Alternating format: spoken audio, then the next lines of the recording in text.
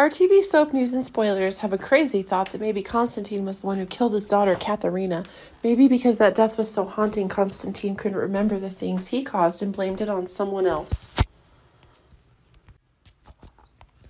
John? Join us to find out whether the story we predicted will happen or not. The story opens to show us Konstantin accusing John of a cruel act.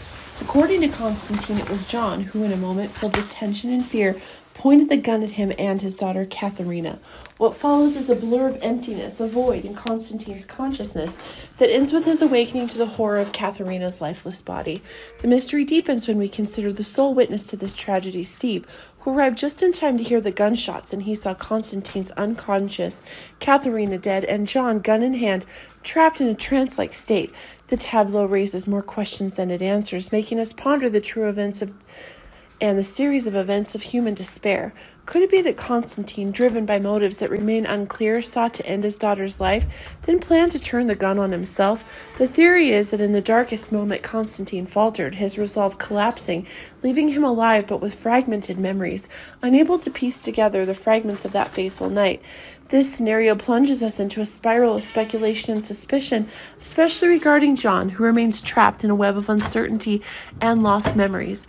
If John is innocent, then we have the chilling possibility that Konstantin himself could be the one responsible for his own daughter's death. Given what is currently going on, we believe that Konstantin's actions, both past and present, show a man capable of extreme measures, including self-harm, to weave a story that serves his purpose.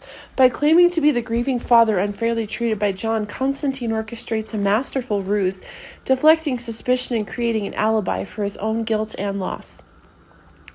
Since John doesn't remember what happened and doesn't know whether he shot Catharina or Konstantin, it's possible the story will take an unexpected turn. It's also possible that John did not take action against Catharina, so that person could be Konstantin. We know that Konstantin is a sinister man who will stop at nothing to achieve his goals. He even hurt himself to make Maggie and everyone believe that it was possible for him to kill his daughter. We think so. What about you? Watch as the story of Konstantin, John, and Catharina's tragic fate unfolds, promising to make us question their true nature and hidden agendas. Our TV channel Soap News and Spoilers is the place for those who want to know how the Salem story goes, as well as great Days of Our Lives updates and news. So subscribe to our channel to get what you want. Bye-bye.